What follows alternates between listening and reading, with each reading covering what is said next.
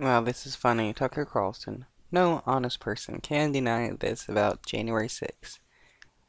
Coming from a person who did nothing but lie about the election in January 6th, and the organization Fox News that did nothing but lie.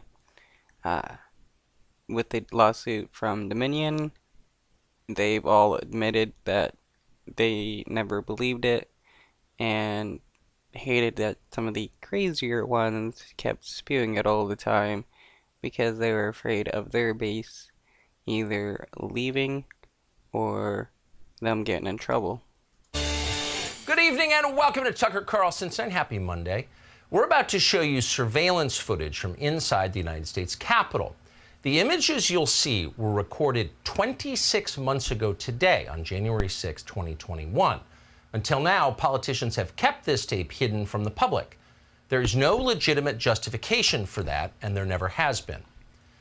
Well, more so, a lot of the videos, the footage they didn't release because it was more than anything security issues that they were trying to keep, other people from, like, knowing, stuff about their security and all that.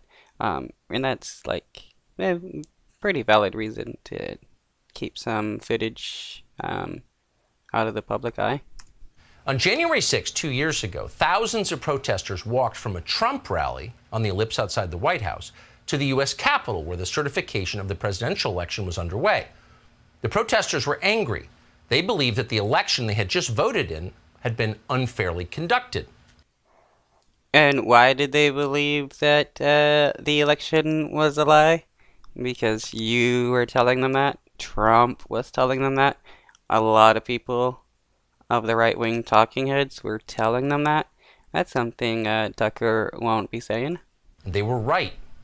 In retrospect, it is clear the 2020 election was a grave betrayal of American democracy.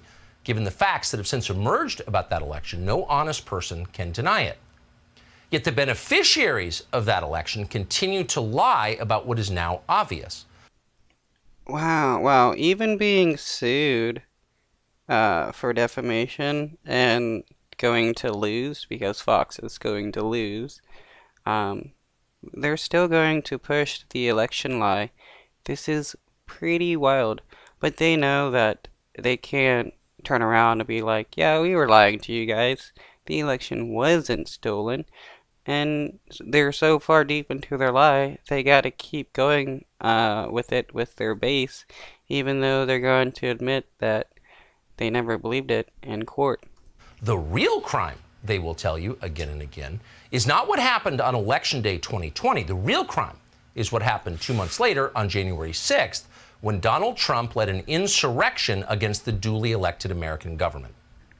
To prove that claim and to divert attention from the details of the presidential election itself, Democrats in Congress impaneled what they called the House Select Committee on the January 6th attack.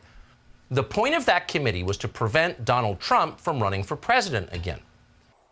No, the point in that committee was to find out all the people involved in the insurrection, who urged it on, who were the leader or the leaders, and to punish those a part of it.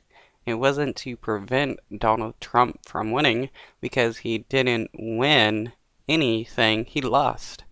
So there would be no reason to prevent him from winning when he lost. But, Fox News, they gotta keep up the lie that Trump won, so that they can justify themselves lying to people. In December of last year, committee members voted unanimously to refer Trump to the Department of Justice for criminal prosecution. Mission accomplished. But what the committee did not do was explain what happened inside the Capitol on January 6th.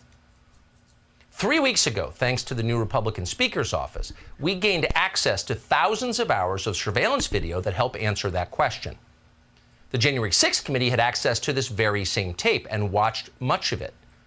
But as we're about to show you, committee members lied about what they saw and then hid the evidence from the public, as well as from January 6th criminal defendants and their lawyers. That is unforgivable. Whatever you think of Speaker Kevin McCarthy, he rectified that crime, and we are grateful that he did.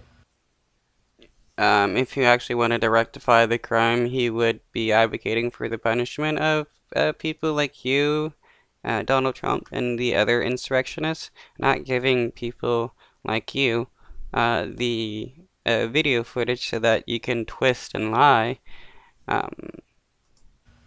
Before we show you the tape, a few words on the process.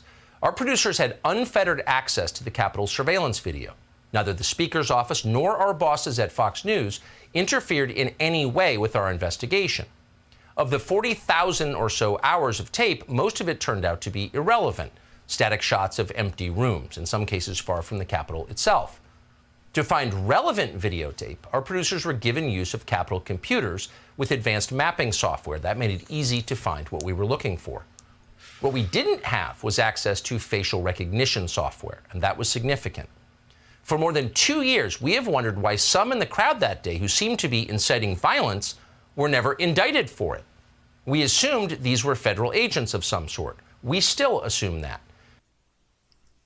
Wow, so Tucker Carlson is saying that the U.S. government sent in federal agents to act as agent provocateurs and cause a riot?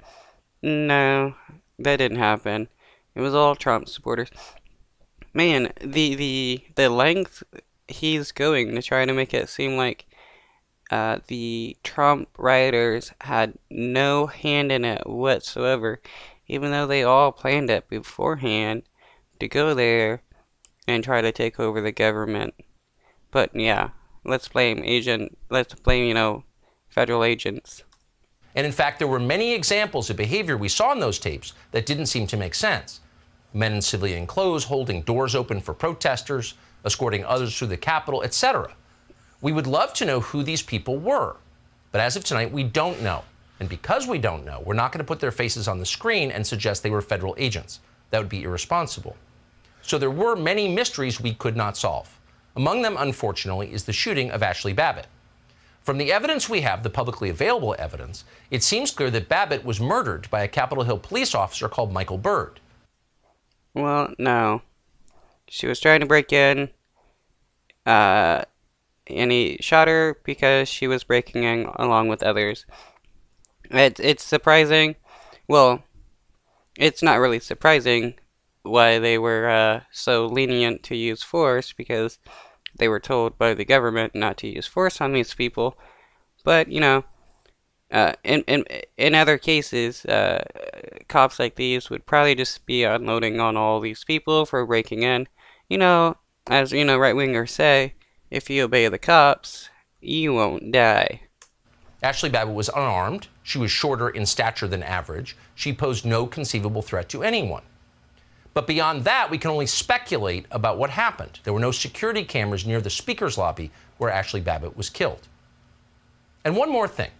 Virtually no one in Washington, Republican or Democrat, certainly not in the news media, wanted to see this tape released tonight. That's why it's remained hidden for more than 2 years. In recent weeks, the usual hyenas in Congress and on cable news have been howling about we are putting lives at risk by showing this tape to the public. Given that these are the very same people who support open borders and defunding the police, it is hard to take their complaints seriously. But we do. Well, that has nothing to do with January 6th and anything like that. It's wild how he jumps to, oh, these people don't want certain parts of a footage to be shown for security reasons, but they want open borders. Oh, those two things have nothing to do with each other. Take security seriously. So before airing any of this video, we checked first with the Capitol Police. We're happy to say their reservations were minor, and for the most part, they were reasonable. In the end, the only change that we made was in blurring the details of a single interior door in the Capitol building.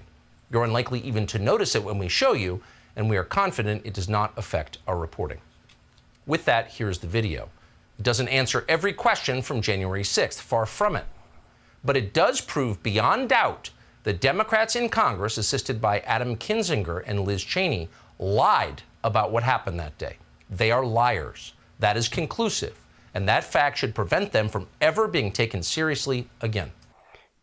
Wow, wow. Okay, so lying means people shouldn't take you seriously, which means no one should take Fox seriously because all they do is lie. All you do, Tucker, is lie, and it's been proven because you admitted to lying about the election being stolen because you're being sued by Dominion for defamation. What? Fox News is being sued for like $3.8 billion. That's not just by Dominion, but that's also by Smartmatic, another um, voting company that they defamed and claimed were doing some election rigging.